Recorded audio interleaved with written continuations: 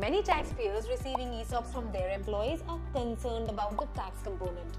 Let's see how they are taxed. Since ESOPs are employee benefit plans, the earnings on their liquidation are taxed under the head capital gains. The earnings from the difference between the sales price and exercise price of shares are taxed as either short-term or long-term, depending on how long the shares were held. If sold within a year, the earnings would be considered short-term gains.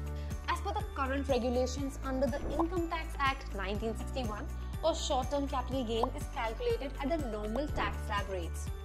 Long-term capital gains are taxed at 20% for unlisted shares and 10% for listed shares. Listed long-term capital gains up to 1 lakh are tax-free.